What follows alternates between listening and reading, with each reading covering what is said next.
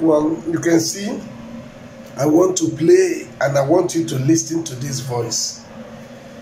Listen to this voice very well. This is the voice of a military man speaking, saying something. That this time the military, they are not going to say anything. They are going to, because they are suffering also. They are suffering. The suffering is too much. You're not paying them well. They cannot even afford to eat. I want you to listen to them. Thank you. Watch this. My brother, good morning. Please, I'm going to make this message as brief as possible.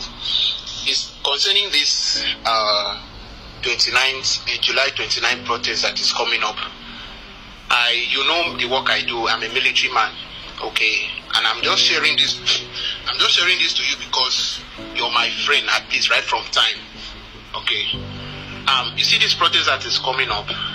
I want you to know that majority of we, the military, I'm sending you this message regards the status you posted that the military should stay away and all of that.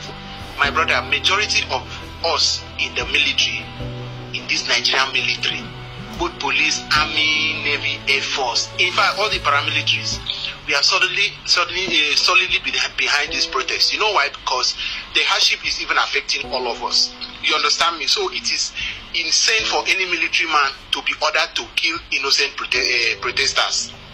You understand me? Please, I want you, you know me very well. I can never take such order, even as a military man. I can never ever take such order. I should go and kill. When don't I have civilians as family? When my family members are civilians, I should go and kill them. Or if another military man kill my family members where they are. You understand me? So please, I don't know how you're going to send this message to WhatsApp group. You know, we as military, we cannot partake in any protest because Cap A20 covers us. That is our constitution. Cap A20, it covers us. We cannot partake in any protests. You understand me? So if you are protesting and you see any military guy, please, any military man with gun, please, I beg of you, it is not to harm innocent protesters. Although our youth, they allow the governments, these bad governments, to use us in hijacking the protest, start fight, unnecessary fight anyway. Please, I beg of you, if you tell your people, tell all the civilians that are coming out for this protest, nobody should come with anything like weapon, no knife, no stick, no gun. I know a lot of civilians now like this now, they get their personal weapon. Please, no weapon of any kind. You know why?